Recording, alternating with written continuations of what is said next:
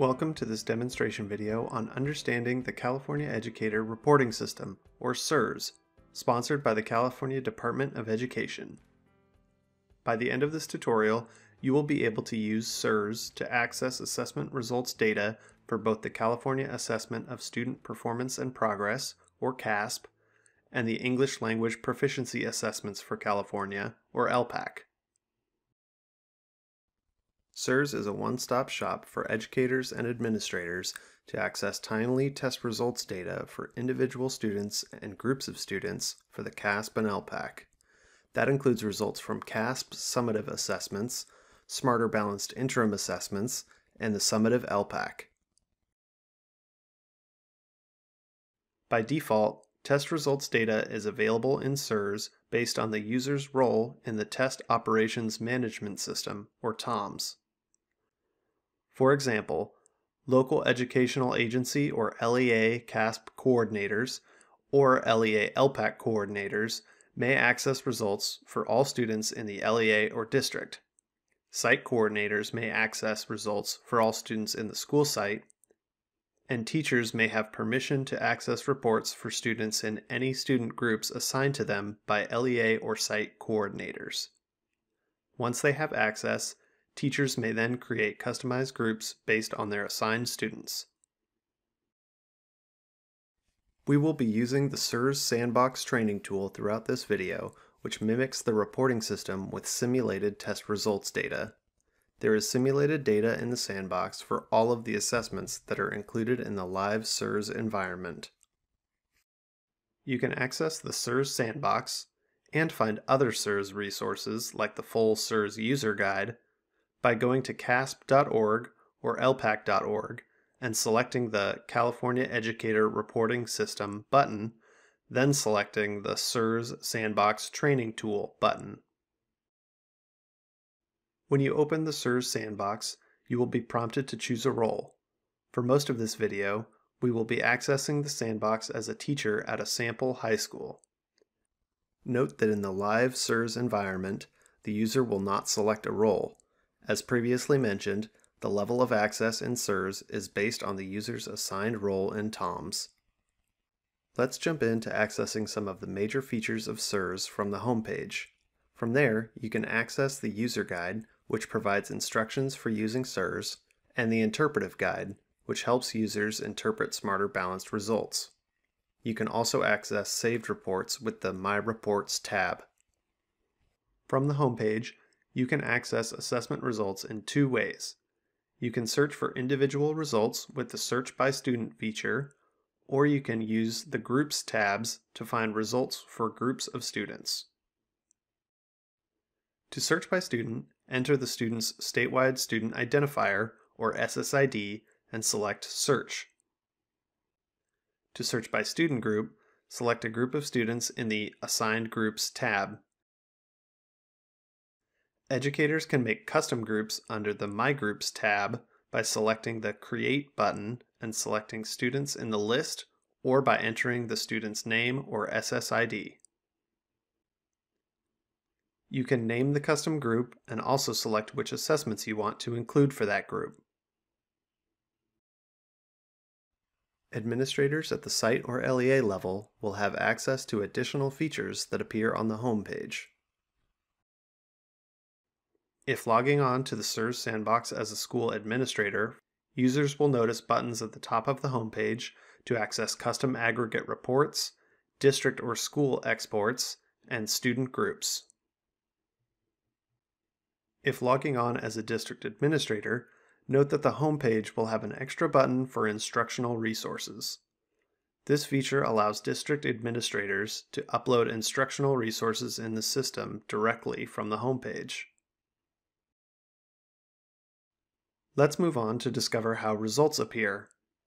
From the homepage, let's search for an individual student in the CERS Sandbox. We'll use the fictitious student account with the SSID 50000071163 and enter that into the search bar on the homepage. Keep in mind that all data in the CERS Sandbox is simulated and all students are fictitious. When you search for a student or select an individual student from a group, you will find the student's student test history report with cards organized by assessment. You can filter the results by school year, subject, assessment type, and more with advanced filters. When you select an assessment, more information will appear. For interim assessments, you can select the date and find the student's list of responses. Item-level data is not available for summative assessments. From the individual student's page, data can be exported into a CSV file or downloaded as a printable report. When creating a report, different filters can be selected to generate a custom report for the student. After selecting the Create Report button, you will be taken to the My Reports page, where you can select the name to download the report data, view or save the report query, or delete the report. Now let's go back to the home page and view results by group. Let's select the Sample High School Grade 11 group from the home page. By default, the group results will show the most recent assessment. To select other assessments, select the plus button or the Select Assessments button. Fictitious students in the CERS sandbox have results from multiple assessments that may not be reflective of a typical student. For demonstration purposes, we're going to select a few different grade 11 assessments, including the California Alternate Assessment, or CAA Math Summative, the English Language Arts and Literacy, or ELA, Interim Comprehensive Assessment, or ICA, the ELA Summative, the ELPAC Summative, the California Science Test, or CAST Summative, the California Spanish Assessment, or CSA Summative, and the ELA Performance Task Interim Assessment Block, or IAB. When accessing a group of students, the results panel for each assessment will display a lot of information, including, most notably, a student scale score distribution and a roster of the students who took the assessment. From the roster, individual students can be selected to access the student's individual test history or print a summative report. In addition to the scale scores and rosters, different assessments will have different data available. For the Smarter Balanced Interim Comprehensive Assessments, you can select specific sessions of administration, and the data will update as you add or remove sessions. Claim data can be selected for visualizations of claims below, near, or above standard. For the interim assessments, item-level data can be found by selecting Results by Item from the Select a Results View drop-down menu. To access individual student responses, select the item number. For some assessments, such as the ELA Summative, there may or may not be claim data available based on the blueprint used for that school year.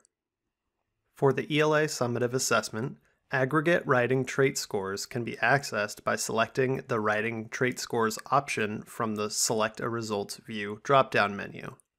There are tabs for the different writing types, such as argumentative, explanatory, informational, narrative, and opinion. This data can also be exported by selecting the Export button. For assessments with different domains, such as the summative ELPAC or the CAST, the composite scores or individual domains can be selected for different data visualizations. Some assessments, such as the CSA, will have only the scale scores. IABs feature an Instructional Resources button that will link to Connections playlists, which connect to groups of lesson plans and resources in Tools for Teachers based on the content assessed by the IAB. After watching this video, you should have a basic understanding of some key features in CERS and be able to access student results for the CAASPP and the ELPAC. For more information, go to CAASPP.org or ELPAC.org and select the California Educator Reporting System button. On that CERS landing page, you will find the CERS user guide and other resources that will help you dive even deeper into the California Educator Reporting System. Thank you for watching this demonstration video on understanding CERS.